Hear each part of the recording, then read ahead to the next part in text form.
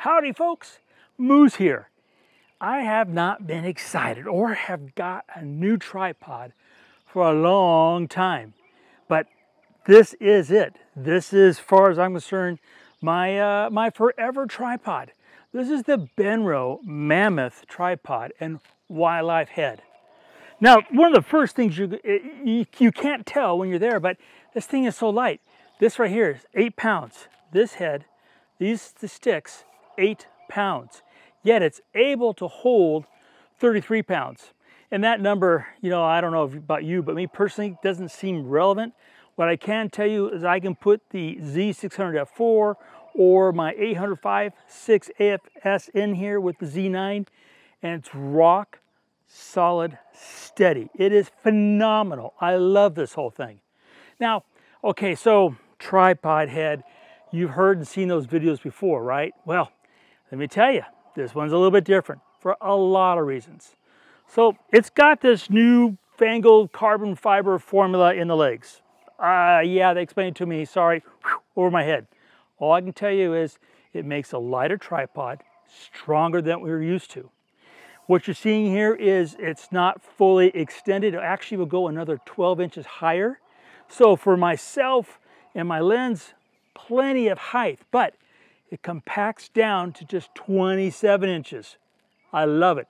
Fits in my luggage with the head attached, no problem. So we've got these great specs. What else we got going? Well, tripod legs are tripod legs. It can go down to about 10 inches. The legs pop out. What you see is how I normally would have it set up. The one leg with the handle is always going to be facing out towards the subject, the one I'm going to push down into the mud or the sand if I don't have a really solid strata in which to put it on. When I pick it up, I'm going to pick it up the way you see it. This will go over my shoulder, boink, this will be sticking out. So that's all the basics for that. But it's the way the Wildlife Head works with this system that is phenomenal. Now I have it with the bowl column. You can get a regular column. I don't really like regular columns. This has the bowl column, so you can level it out. There's a number of bubble levels because this setup is not only great for stills, but video. That's what's really important. You have both available in one head, one time. Oh, God, I love it. Couldn't do this with anything else.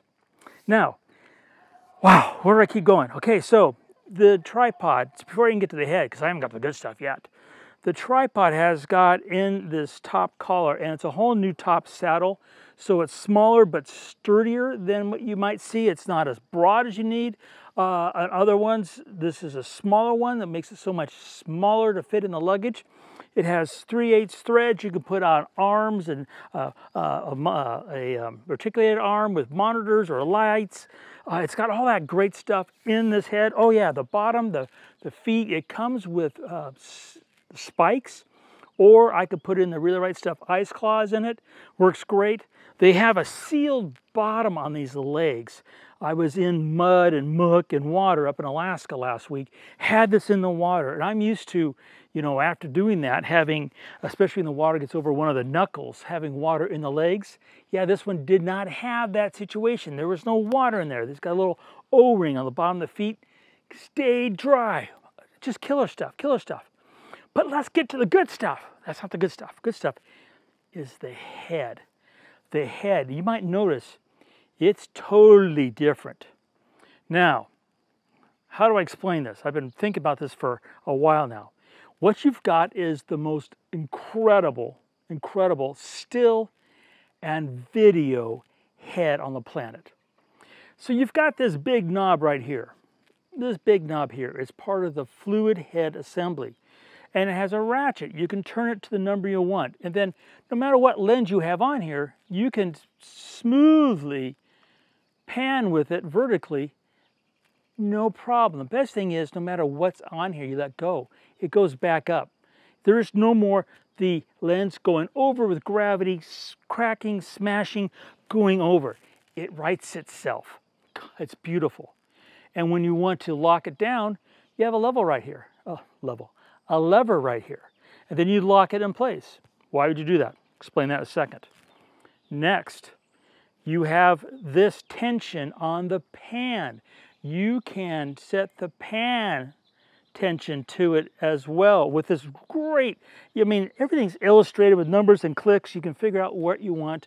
You've got all the degrees on here, and you can set the pan. So if you want to have the most incredibly smooth pan experience while shooting stills, this is it. If you want that same experience when you're shooting video, this is it. It's absolutely amazing. Now let's say you're shooting, and you got to pick it up, and you got to walk over there. Well, on most tripods, you have to reset all this tension, right? You have to have the vertical and the pan, you got to lock it down. Then when you sit it down again, you have to loose it and get it just right. That's all gone with this. You've got a separate lever right here. That's for your pan lock. You've got another one for your tilt lock. You put it to where you want, in this case there, I put it here, I lock this, and bang, it's locked in place. I go and shoot, all I do is hit that lever, hit this lever. I'm back to shooting with all of this already up and going. I absolutely love this stuff. Now, we're not done. No way done. So you've got your basic Arca Swiss, okay, clamp in there. They have a 2-set pull on this safety knob. So you lock it in place, and then like this, it's locked. You undo it, and then there's a safety lock. So it won't pop out. It will slide, but won't pop out. You have to pull this out and turn it some more. Now you can pop it out. Let's say you want to, for whatever reason, you have a camera set up and you need to change the orientation of the plate. That's what this knob here is for. You can rotate this clamp any place you want on this head. It's just amazing. Oh yeah, I forgot this part. It's got this telescoping pan handle. Now personally, so it compacts and I keep it in the bag, I always extend it and then I put it into the slot, and there's always different spots. You can customize how you shoot and what direction all you want. There's all sorts of them in here. You've got that, it comes with it. It comes in this really big case, which I don't use. Boy, what haven't I told you about this? Oh yeah, the one best thing. This entire system, this Mammoth tripod, the Wildlife Head, costs less than most heads by themselves. This thing is $600 less than my old Zanelli head. It's so inexpensive. As tripods go, it's incredibly dirt cheap. It's phenomenal. But there's more. Let's say that you're out there shooting, and all of a sudden you want to take that long lens off, and you want to take that landscape. Well, you know you don't have all the movement might want right here, like you would in a ball head, but guess what? The geniuses that went into designing these legs and this head came up with a solution. So, that's for the next video. For this video, the Mammoth legs, why did they get that name?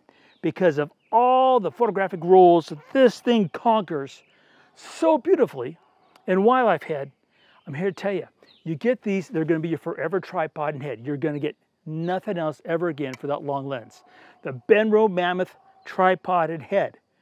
And next, how to make it super versatile.